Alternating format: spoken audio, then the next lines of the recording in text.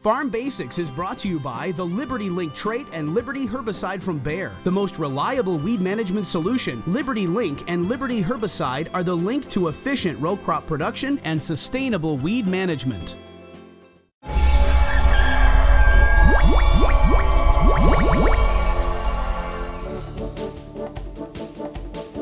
During our Farm Basics time today, we're going to talk a little about wind erosion. You know, there are a number of different ways that topsoil can leave fields. And a lot of times we think about, well, when it rains a lot, that can wash some of that topsoil away. And certainly rain can definitely lead to problems with erosion. But one thing that is pretty constant in our neck of the woods is wind. There's always wind blowing, and when those big wind gusts come, it's not uncommon to see big clouds of dust leaving fields. So farmers are always addressing protecting their soils from wind erosion. Wind erosion is a big concern for farmers.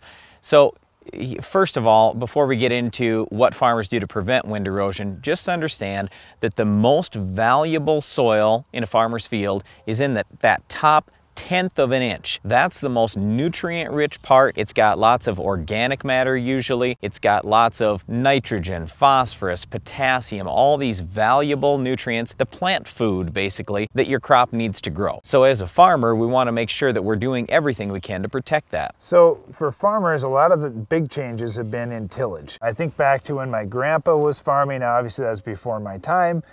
But the way that he farmed and the equipment that he had to do it, when it came to weed control, the guys in those days, they just had to do a lot of tillage. Like you think about the dirty 30s, and a lot of people that look back in history say, wow, we had a lot of wind erosion during that time, and we certainly did, but you look at the farming practices then compared to what farmers are doing now, the reduction in tillage has been dramatic. Yeah, but I mean, back then they had no other choice. It was their only way to control weeds, to control insects, and to prepare a seed bed. Today, we've got such great equipment, we can go right into standing residue, even standing corn stalks, and we can seed the next crop and do a really good job with it. They couldn't do that back then. Plus, we have great herbicides, great insecticides, all these things, so we don't have to go out there and do all the tillage. We can have great pest control and get good yields without doing the tillage. And the whole point here is, without tillage, we don't have nearly the erosion. If a farmer leaves the residue in the field, leaves it standing from fall till the next spring, then that protects the field. It helps hold the soil in place. It also can trap more snow, so the field is just more protected. The other thing is just the timing of that tillage too. If you do need to do some tillage out in a field, it's one thing to say, well, I pulled the crop out of the field October 1st,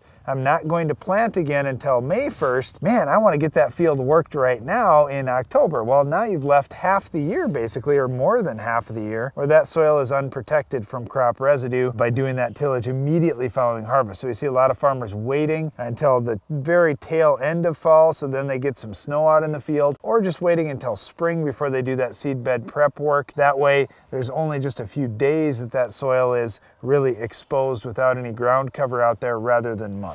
Another practice that has really caught on with farmers here in the last few years is the use of cover crops. So just like in Darren's example, if it's going to be 6 months or 7 months until the next crop is raised, what farmers are now doing in many cases is throwing a cover crop out there. So that cover crop might only grow for a few months, it might get killed off with the winter, whatever the case may be, but it's there to help protect the soil from erosion. And farmers have no plans of harvesting that cover crop. They just want to get it out there to protect the soil, to make more nutrients available and so forth. So it isn't something where, yeah, you say it's only going to be out there for a few months. Most farmers don't care. They just want to see a good root system developed and some good ground cover above ground just to protect the soil. So cover crops are an important thing too. Well, once again, when it comes to wind erosion, farmers are doing what they can to protect that valuable soil. There's always going to be some degree of wind erosion out there, but the amount that there is today has been dramatically reduced due to reduction in tillage, modern farming practices like the use of no-till equipment or strip-till equipment, and just the fact that we have great herbicides and insecticides today, so tillage isn't required nearly as often as it used to be. Well, one other problem that we see with wind is it can blow weed seeds around the country. One of those weeds may just be our weed of the week. Can you identify this tough weed?